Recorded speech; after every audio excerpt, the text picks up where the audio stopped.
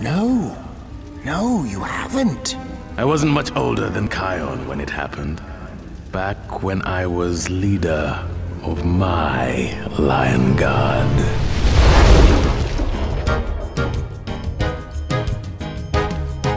When I was the Lion God's fiercest, I took most patrols on my own. So when I met this strange lion, I had no fear of being alone.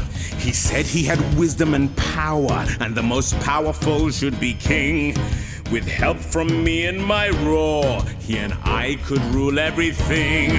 I found his idea intriguing, though the most powerful lion was me. But the strange lion was scheming and had a friend I didn't see.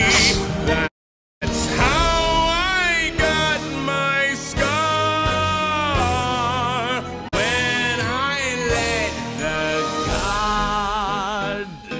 The lion would cure the snake's venom as long as I did what he said.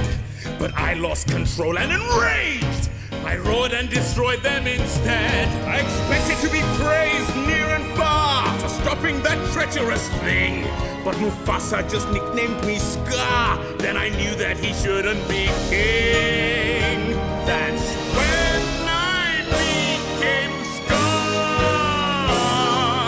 When I led the guard.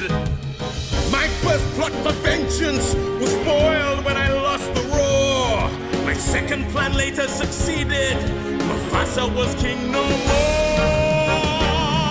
If it weren't for that miserable Simba, I'd have ruled Pride Rock to this day. But now it is time for Simba and Kion to pay.